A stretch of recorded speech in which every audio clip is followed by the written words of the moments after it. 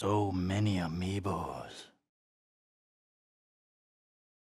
How's it going, ladies and gentlemen, and welcome to Strictly Nintendo, where I've had very little sleep and way too much caffeine, so we are going to take a look at So Many Amiibos. Now, as far as the ones that are unsealed, I have these for very strategic reasons. The first ones are Link, Zelda, and Sheik, and that's because I'm very confident that with the new Zelda game that Link and Zelda will be utilized. Hopefully, Sheik will be utilized as well. Hopefully, she's a playable character, but even if she's not, this one is really in like my top 3 favorite amiibos because it has that high quality displayable figurine character. So even if she's not utilized, I'm definitely happy to have multiples of that character. I also have Fox McCloud, which again, I'm very confident that they'll utilize this amiibo in the Star Fox game coming out later this year.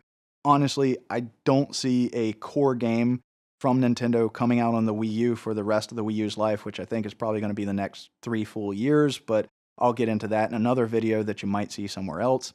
Anyway, moving on. I also have Pikachu, and while Pikachu is one of the more simplistic ones, I mean, it's Pikachu. Iconic character, really cool, you know.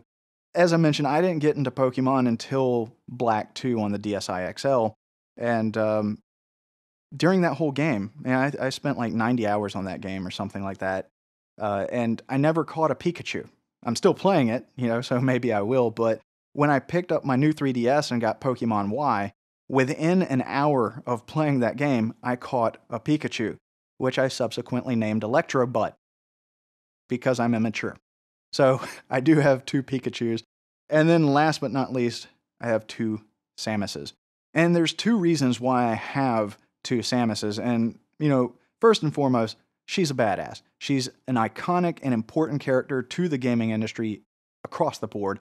And, of course, Metroid is one of the best and most important series ever created.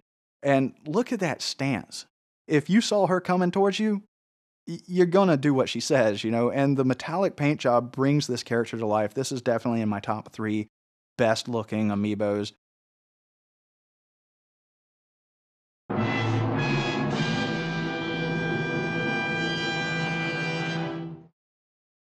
And as far as what I have sealed, these are arranged in like my favorite to least favorite, and we'll go over why. My top 3 favorites are Samus, Fox, and Sheik. And the reason being is these have the highest quality, these have the best detail, the best paint job, the best stances, everything about them looks professional, and it has that characteristic of high quality displayable figurines. So those are my favorites. Close second is Zelda and Link. They just don't really cross that threshold of being like really, really nice, but they have great detail, great color. I like them, so they're a near second. And those 5 are really my top of the mark, with Samus, Fox, and Sheik being my personal favorite.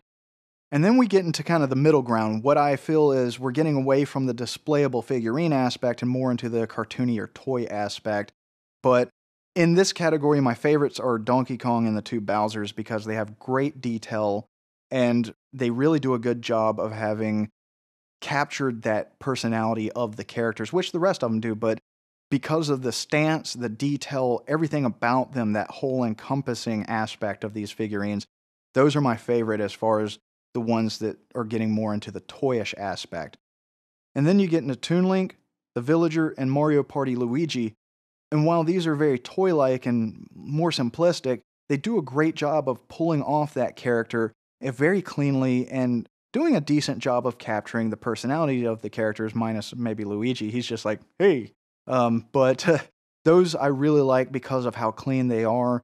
And then you get into Diddy Kong, the 2 Yoshis, Smash Brothers Luigi, Mario, the 2 Peaches, and Toad. Now, as far as detail goes, Diddy Kong and Mario are my favorite. I like Diddy Kong the best. It really captures his playful, childlike personality, which is really cool.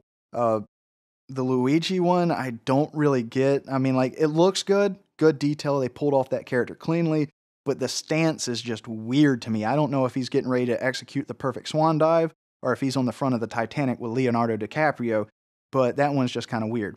And then you have the Smash Brothers Mario, which looks really good. I like the prop of the fireball. He looks aggressive, like he's getting ready to go into battle. Now, when you get to the two Peaches, I prefer the Smash Bros. Peach because of the stance and the detail. It adds more life to the character, whereas the Mario Party Peach is very simplistic. Not a whole lot of detail. It comes off very much more toy-like. And I think the Smash Bros. Peach really captures the personality of that iconic character better, which also translates over to the Toad, where, yes, it's simplistic, but if you look at it, he has that really, what I call doofy look to him, where it's dumb and goofy. I'm not trying to be offensive here or anything like that. I've just always found Toad to be very dumb and goofy. But it's a very cool amiibo. I like the way it pulls off that character very well, and it has life and personality to it. And then you get into Kirby and Pikachu, which are the two most simplistic amiibos, but they pull off those characters very well. I've never thought Pikachu to be a highly intelligent creature, so when you look at this and it's kind of complacent and just like, "Yep, I'm here. What's up? Pikachu in the house." It pulls off that cute, playful kind of personality of the character. And Kirby, he looks like he's awestruck. Like, I don't know, maybe like he just discovered the Scrambled channel or something, but that's as simplistic as that character is. It has a nice personality and a nice liveliness to it. It's really interesting how simplistic it is, yet how endearing it looks. And then lastly, I have Mega Man and Sonic. Now, I'm probably going to upset some people here, but I have these because they were available. I'm honestly not a Mega Man fan or a Sonic fan. But, overall the quality looks good. They have a cool stance, great paint job. Overall, there's a nice liveliness to it, so still the quality of the figurine is great. Overall, like I said, I have my favorites, but these are all cool, and if you're a toy collector like me, obviously you're going to want to get as many as you can. And, if you're not looking at these for the toy collectability factor, and you want to really enhance how you interact with your games, pick the ones that relate to the franchises you're really, really interested in, and then get those, and then enjoy your games. And when you're not using them for gaming, dress up your gaming area and make it look even cooler. So hopefully you've enjoyed this look at my collection and that your collection is expanding the way you want it to. And that'll do it for this episode of Strictly Nintendo, and until the next episode, take care. And I got these two after I shot the video.